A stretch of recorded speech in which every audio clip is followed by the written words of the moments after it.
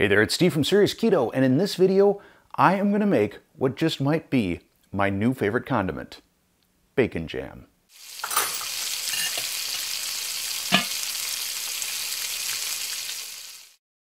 Sometimes the title of a recipe is so descriptive that you really don't need any further explanation. Bacon jam, I think, falls into that category. But just in case you do want an explanation, it's sweet, it's salty, it's a little spicy, it's savory, and it pretty much goes on anything. Now before I start making this, just a couple things I want to point out. First off, if you are counting total carbs, this recipe is probably not for you. Also, if any of you feel like you're going to have a little panic attack based on the amount of onion in this recipe, I know Carb Manager says onion falls into the foods to avoid category. Just be aware that the amount per serving has a pretty negligible impact on total carbs. And although there are only 2 net carbs per serving, which is a tablespoon, this is the sort of very tasty condiment that you could potentially go overboard with. So pace yourself. And now let's make some bacon jam. We will start with 1 medium yellow onion, which we will dice fairly finely, and then set aside.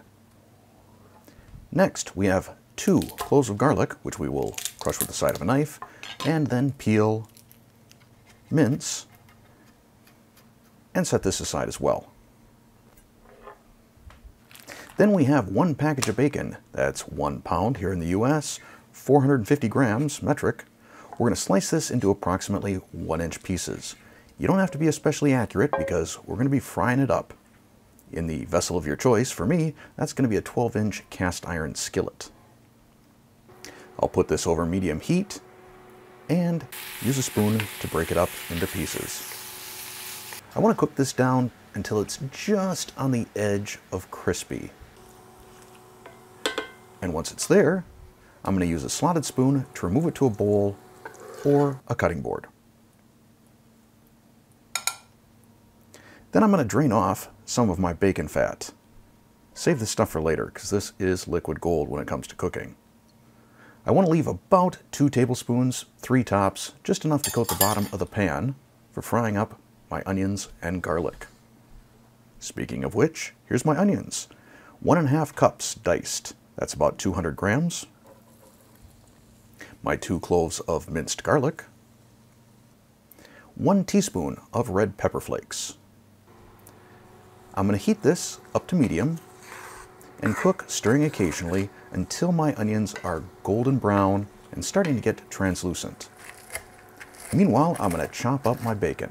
I want to get this fairly finely chopped, you know, about 1/4 inch or so in size. And then I will add that to my golden brown and translucent onions.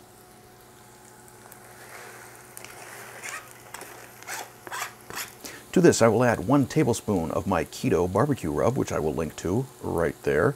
Always good to have some of that in your pantry. 1/2 cup or 85 grams of brown sugar replacement. I'm using Swerve. I feel this behaves the most like brown sugar. Then I have 1/3 cup or 80 ml of sugar-free syrup. I'm using one of the Chalk Zero flavors. 1/3 cup or 80 ml, once again, of apple cider vinegar. 1/4 cup or 60 ml of brewed coffee. And finally, 1 tablespoon of sugar-free barbecue sauce. I'm using the G. Hughes right now because I'm all out of my homemade stuff. I like the G. Hughes stuff a lot. It's a really nice sugar-free brand. But if you want to make mine, here's the link right here.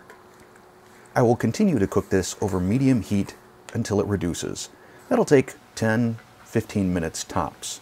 I do not want it to be soupy. I want it to be thick and sticky so that when I drag a spoon through it, it leaves a nice path.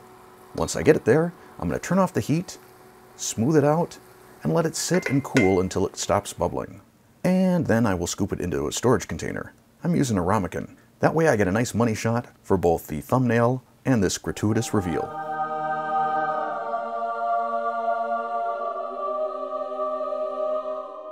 In terms of serving suggestions, basically anything you think bacon might go good with, this bacon jam goes great with.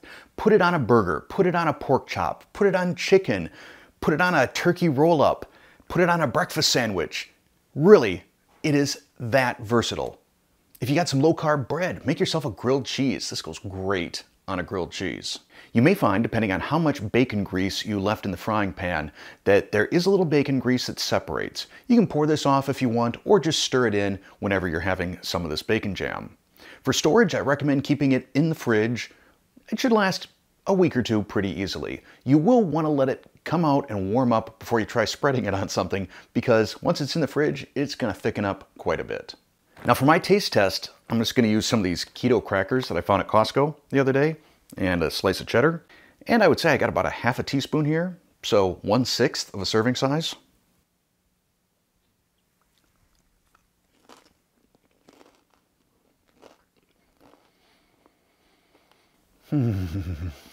That is pretty much one of the yummiest things I've ever tasted. Now, I will say that my son had some of this, and he felt maybe for people that aren't into spice, you might want to dial back the red pepper flake to a half a teaspoon. But for me, this is great. It's just the perfect balance of all the flavors that I love. As always, I will include a link to the printable recipe with macros down in the description below. If you like this video, click that like button. If you're not a subscriber, hit the subscribe button and then hit the bell to turn on all notifications. And lastly, if you'd like to help support the Serious Keto Test Kitchen, click that join button and see what memberships and perks are all about. Thanks for watching.